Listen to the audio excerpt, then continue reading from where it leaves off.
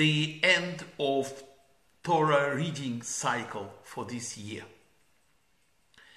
And as always, the last Torah portion is Vezot Haberachah. And this Parsha, Vezot Haberachah, we are reading normally, and we read it this year on the holiday of Simchat Torah, which just finished.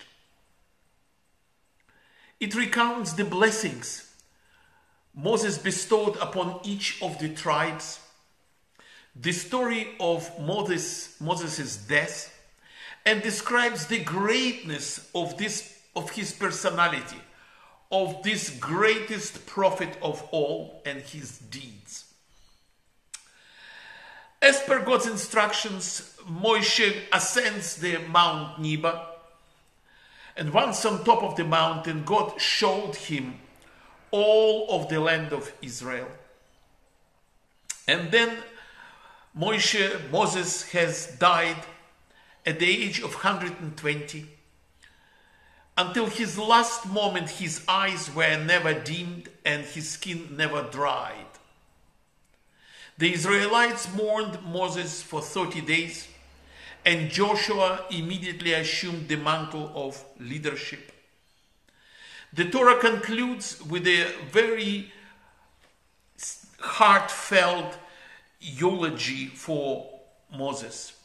He was the greatest prophet to ever live, and he performed incredible and awesome miracles before the eyes of all of Israel. And that's the content of this Parsha.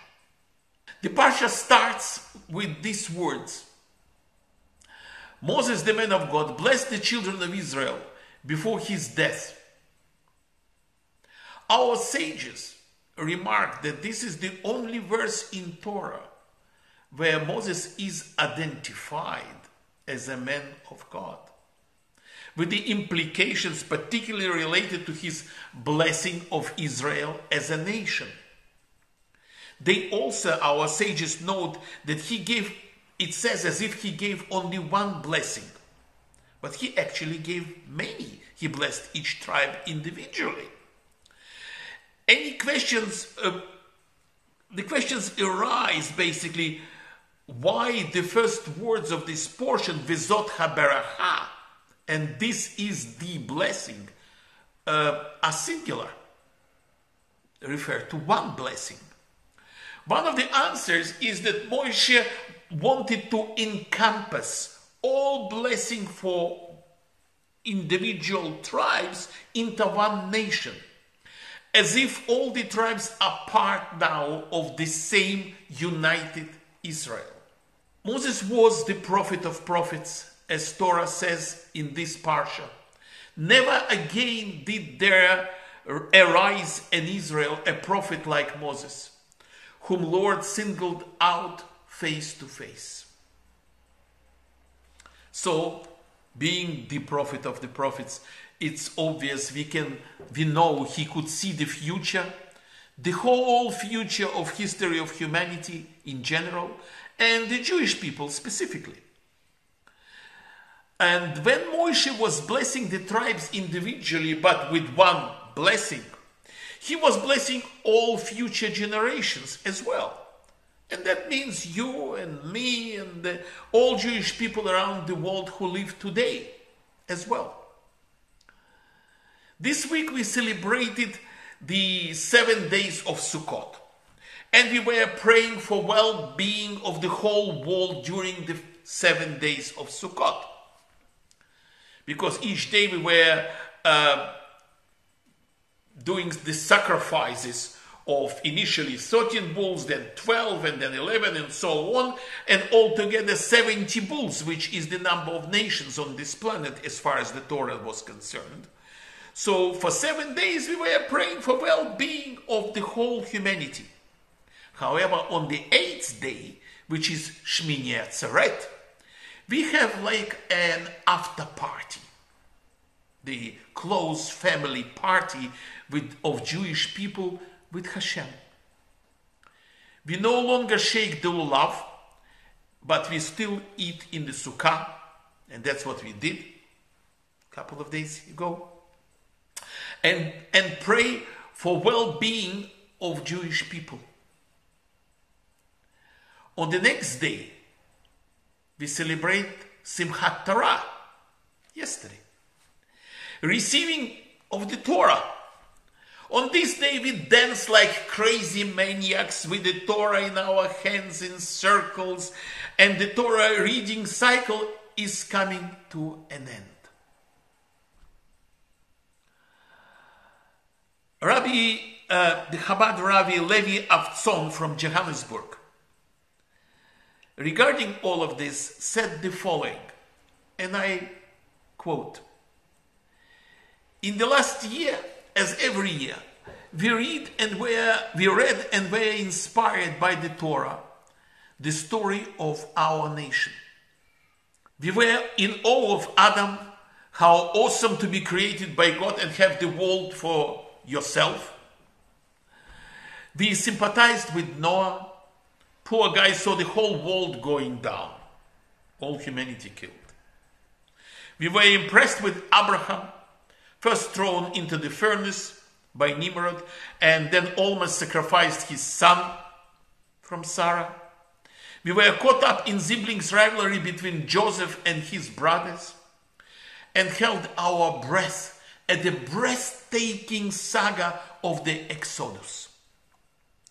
And from the moment Moshe received the Torah at Mount Sinai until his final departure on Mount Nebo, we experienced the tumultuous 40 years of the journey through the desert, the olden Torah laws, mistakes, complaints, smashing of the tablets, spies, plagues, and the entire gamut of the nail-biting dramas which our drama-addicted ancestors lived through on their historic journey, their trek from the pyramids to the land of Israel. The Torah reading every week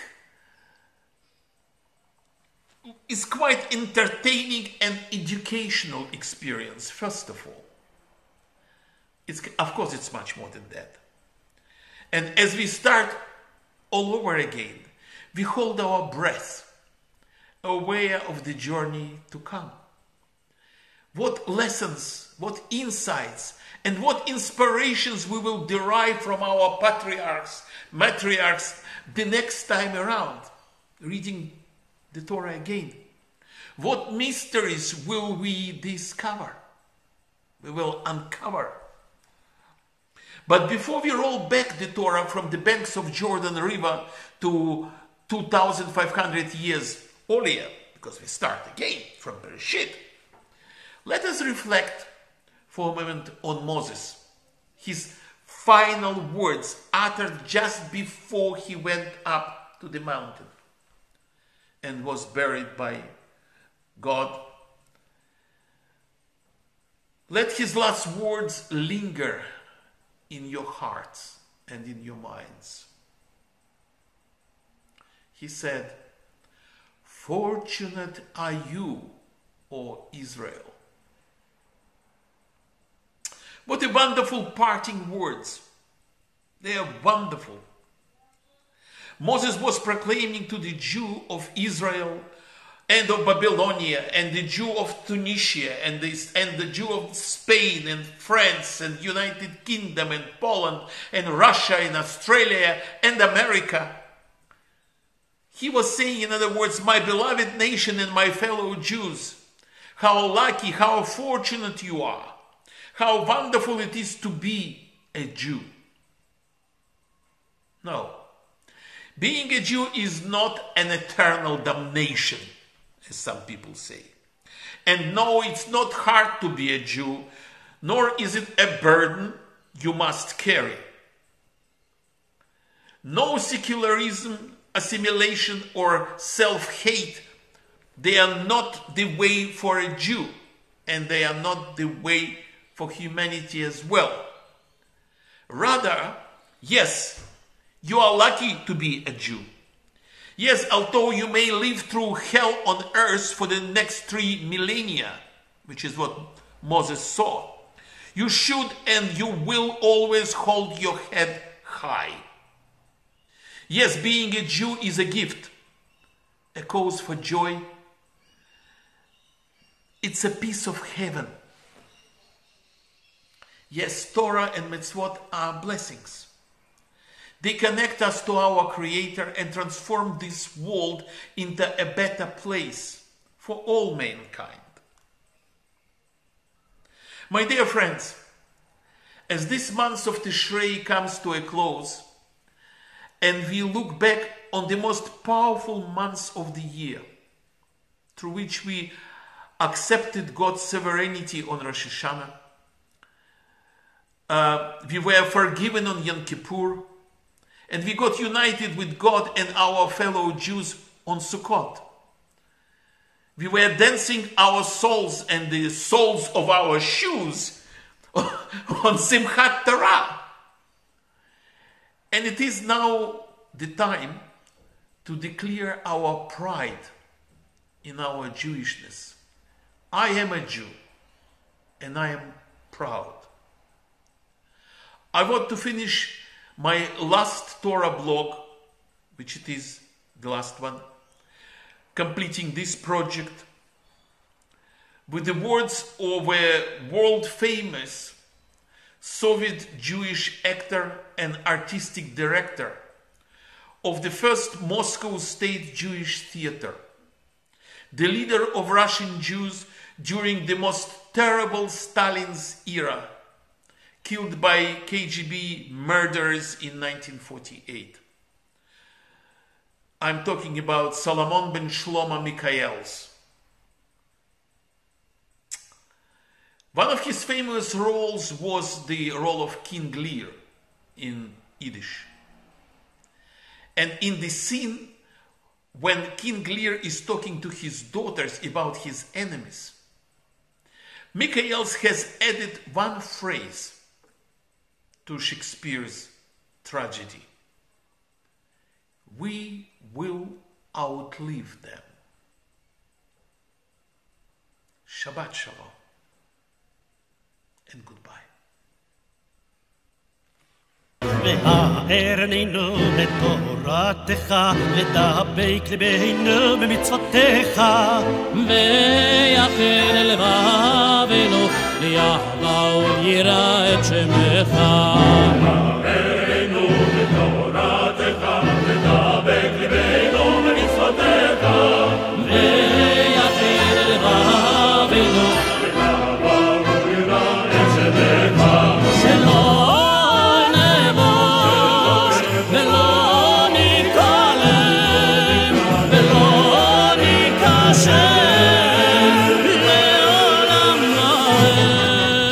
Shalom.